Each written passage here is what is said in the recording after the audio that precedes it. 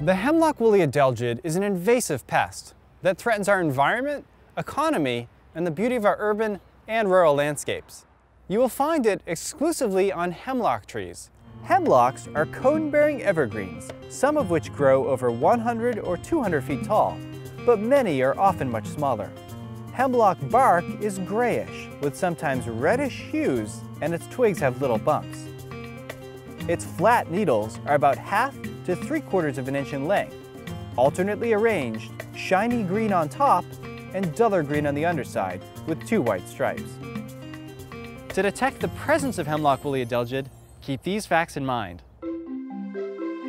Hemlock Woolly Adelgid is almost microscopic, but from fall to spring, its telltale egg sacs can alert you to its presence.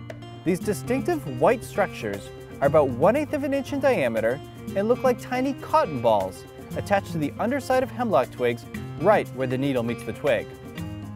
There are a few things that may be confused with Hemlock Woolly Adelgid egg sacs. Spittlebugs produce a bubbly white mass, but the texture is wet, not cottony like the adelgids. Globs of pine sap can be brownish white, but are smooth or sticky, not cottony. Finally, elongated hemlock scale is a pest which attaches to the needle, not the twig. If you think you have found Hemlock Woolly Adelgid, please document and report your find to local authorities.